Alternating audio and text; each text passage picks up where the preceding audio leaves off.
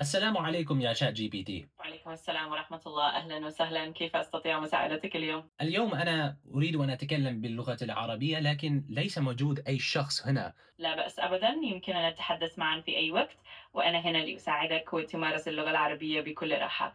لا تتردد أبدا في البدء في أي وقت تحب. طيب فتكلم معي باللغة العربية الفصحى خصوصا. حسنا، سأتحدث معك بالفصحى من الآن فصاعدا. إذا كان لديك أي موضوع أو سؤال فأنا مستعد تماما. طيب شكرا.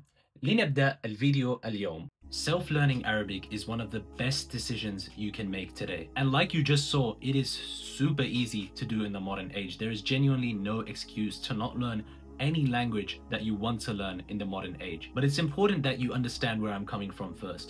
My name is Ismail and I've been self-learning Arabic for about 4 years. But I've been on and off and I've been inconsistent because I never really knew what was the right method. But I continued to self-learning because I've always been introverted in that aspect. I started off being familiar with the script, and then I moved on to Duolingo, and then I moved on to a few other apps, and I've explored a bunch more things since then.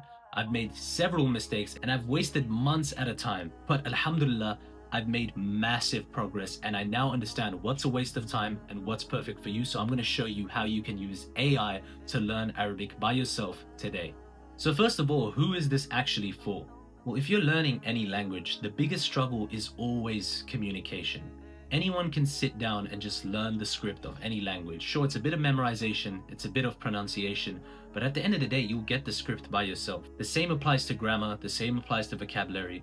But how do you actually practice what you learned? The only way to do that is with other human beings.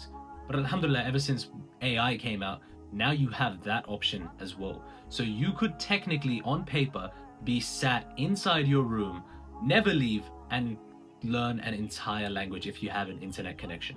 So here's what you need to actually make this work. So first of all, every single day set aside 5 minutes and create a relaxed and focused environment. You can either use your computer like you just saw, or you can use your phone, but it's important to have ChatGPT or Gemini downloaded and on voice mode. Next, you're gonna use this prompt in English, and then you're gonna transfer over to Arabic. I'm learning modern standard Arabic, but I need someone to practice speaking with. I can speak at a very elementary level, so have a basic conversation in modern standard Arabic with me. Start off with asking me some basic questions. I'll start with a greeting. Assalamu alaikum, kayfa halu? And from there, ChatGPT will switch to Arabic and it will speak simple Arabic. But if there's a word that you don't understand, this is really important because this is what will actually make you learn more. Ask it just as if you would ask a human being.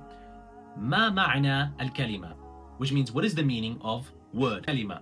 Or you can literally just ask it in English to repeat what it just said in English and then explain the meaning in Arabic. So there's not really too much to it, but I wanted to open your eyes to this aspect of learning Arabic or learning any language that people haven't really picked up on much yet or haven't really realized yet, but it is massively beneficial to you.